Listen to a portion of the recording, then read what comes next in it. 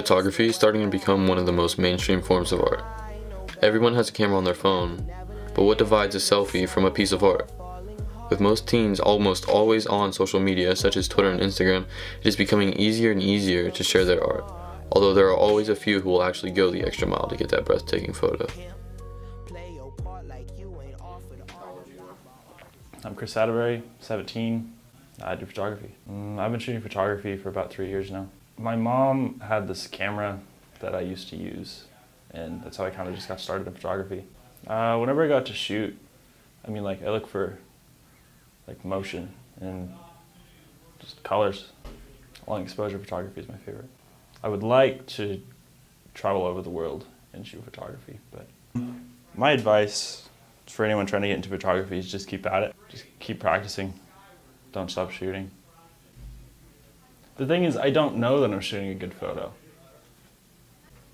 Some of the photos that I think I'm going to shoot well, they don't turn out good at all.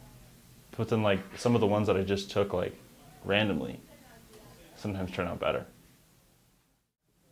My name is Craig Godders. I teach art appreciation and digital and analog photography here at Derby High School.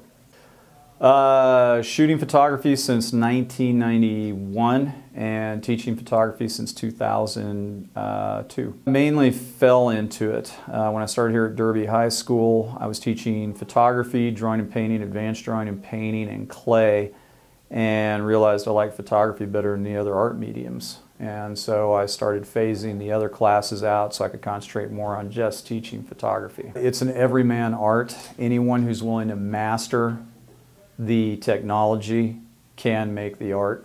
To look at photography objectively and to separate the selfie mentality and the trash that's on Facebook and Twitter and Instagram from traditional fine art, from the stuff that they'd be willing to manufacture and create and put on a wall as opposed to the stuff they'd just be willing to put on social media. I was 18 years old and giving drum lessons to neighborhood kids, and I realized that I actually liked watching people learn and enjoyed it. I thought it was really cool to watch the light bulb go on. And so by the time I was a senior in high school, after giving those drum lessons, I realized that's what I wanted to do. We're exposed to so much digital media today that it's not even funny. Analog process makes you think. You have to work for the photo. You can't just hit a delete button and make it go away. You actually have to make sure that the photos you take are correct, otherwise you just wasted your money and your time. If you're going to get into photography, make sure you know what your niche is going to be.